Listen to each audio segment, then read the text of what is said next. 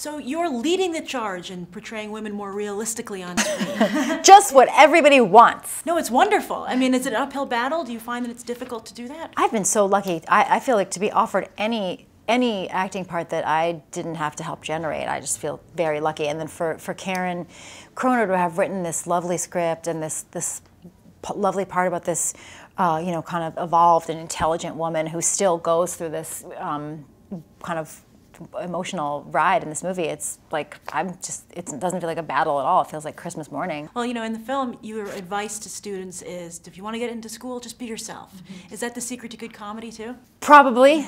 Probably.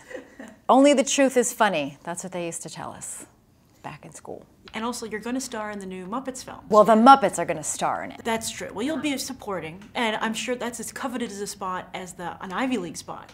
Did you have to apply? I had to write an essay, and I had to meet with an alumna. Oh, really? Oh, excellent. Well, I hope they were nice. So my last question for you is, Paul said he pitched this film hard to you, right? What were your first thoughts when you read the script? Really, I remember the first meeting I had with Paul and Karen Kroner, the only kind of thing I sort of said to them was, we talked a little bit about kind of the feminist politics of the movie a little bit, and then also originally the movie was closer to the book in that it had a couple legitimate sex scenes in it, and I was like, ugh. So they were kind enough to accommodate that.